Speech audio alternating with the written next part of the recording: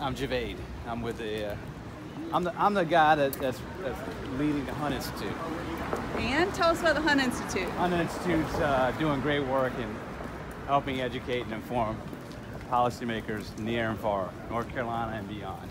We're super excited about our work in North Carolina. Looking forward to continue to strengthen our relationships with the legislature and specifically the education members.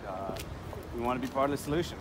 And what does the solution look like for an everyday person? You know, we're in pursuit of equitable opportunities for all kids, where all students have the opportunity to find success in our schools, and we think that starts at birth.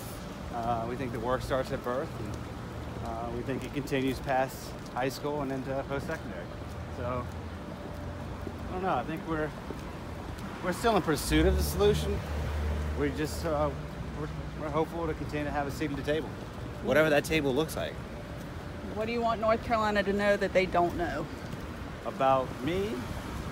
About you or your organization or the future? I want them to know that I'm a guy that believes in the best of the people.